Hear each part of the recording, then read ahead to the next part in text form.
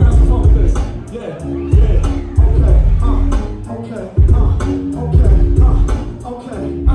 Yeah, nowadays I spit fire. They feel the ambush.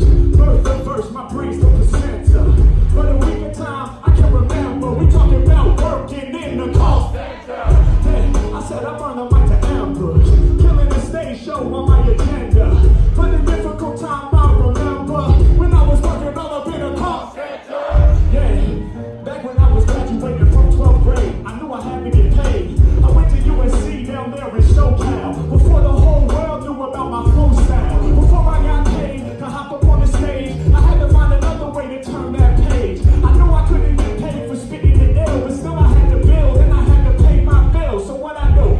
Well, I went and got a job. Didn't have a resume. I thought, my God, it's looking kind of weak. This shit could be drastic. Only prior experience is jazz gigs. I was a jazz drummer, and when I was at the kid, I know I brought the thunder. But that made it kind of hard. I worked all summer just to build up my resume so I could cop a Hummer, thinking I'ma be stacking. But no one called back then.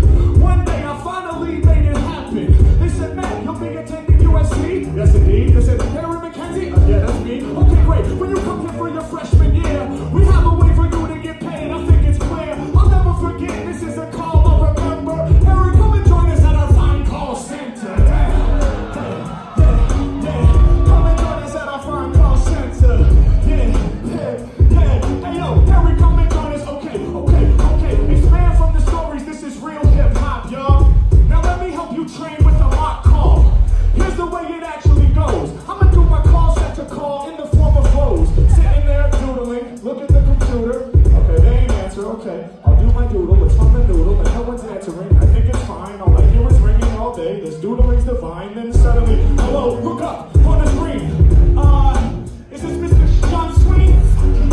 Sorry, Mr. Johnson. I think I mispronounced it, but B, you know we want none. He said, yes. Who are you? What you want to do? Are you trying to sell me something? No, it's not true. I mean, can I just update your info? Give me my address? Oh yeah, it'll be that simple. And your email as well. Tell me what you're doing now. Oh, that's amazing. Well, tell me how. You work as a mechanic? Well, tell me, did you plan it? My USC degree didn't give me an advantage. Oh shit, I think this might be tough. Damn, think I already had enough. But still I gotta try to do it. I'm a scholar. I said, Mr. Johnson, how about $250? A small little donation for out of your pocket. I mean, you went to this school, it's all logic. How do I turn this thing up? Dial tone is a hang-up. Yeah, this is a time I remember from my people working in the call center. Something real all up on the agenda for all my people working in the call center.